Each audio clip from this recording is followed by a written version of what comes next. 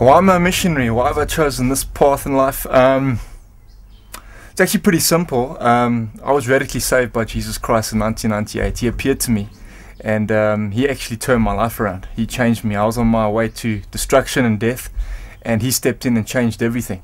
And at that moment I realized that I had to take the gospel news of Jesus Christ into all the world.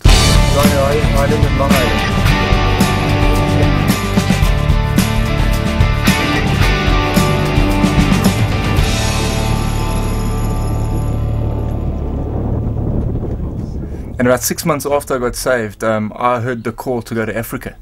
And God has sent me out to Africa for the last 10 years.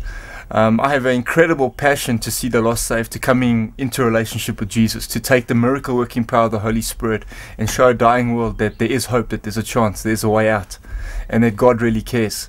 My life has been transformed through the blood of Jesus, and I believe that every life can be transformed through the blood of Jesus if they would simply surrender to the call of God.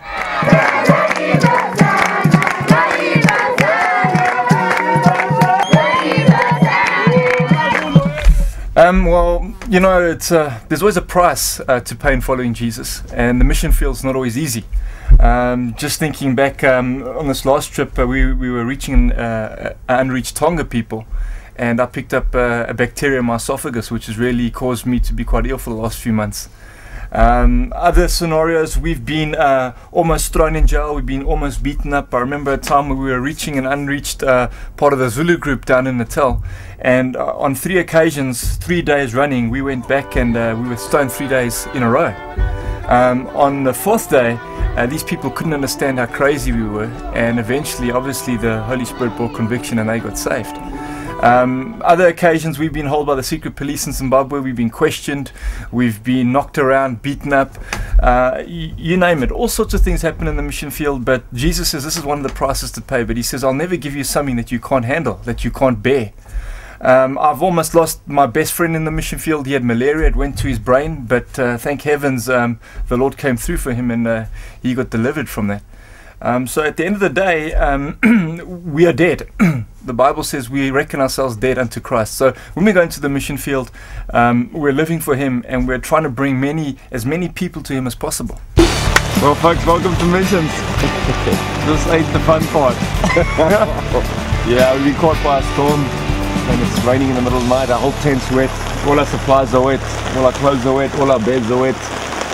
But hey, our joy is full because Jesus is alive. What's the reward?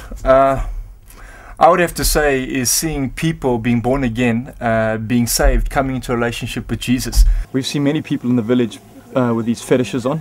They've gone to local witch doctors and nyangas, and they've gone there to be healed, to be blessed, to be favored, and all they've done is curse themselves. They've gone to the devil for advice, for help, and Jesus says that he became a curse for us, that we can be free.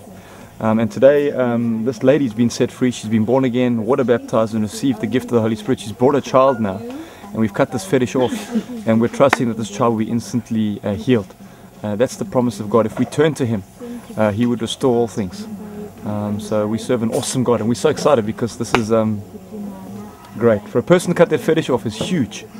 It's not an easy thing to do in a culture like this. Yes. So God is bringing revival to this village.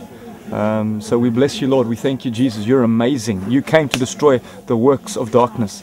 I can't explain to you how awesome it is to see somebody in the bush who's walked 25 kilometers to come to a service so he can be prayed for. And when he gets prayed for, that man gets out of his wheelchair, his eyes are open, his ears are unstopped, and that man walks another 25 k's back to the village he's come from. And by the time you get to that village, the whole village has been born again because they've believed the testimony of that man, because he's been radically healed or set free. The reward in following Jesus is immense, especially once you've gone through all the adversity that's thrown at you. Then to see the miracle working power of God flow into a nation, into a city, into a town, into a village, into a person, and to see that the true message of Jesus Christ is a reality and it's real. That's the reward, seeing a person transform and coming into a relationship with Jesus.